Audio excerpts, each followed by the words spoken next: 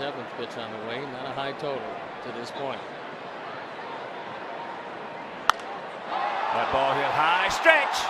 Campana goes back, looks up. You can put it on the ball. Yes. Back to back. Beckham and Dunn, and it is 2-0 good guys. Mercy.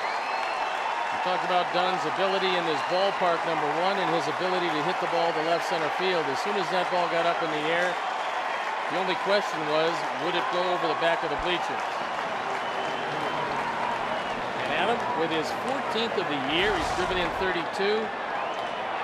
Once again, Mulholland gets his ball up. You can't afford to get it up in the zone. Not today. And long gone.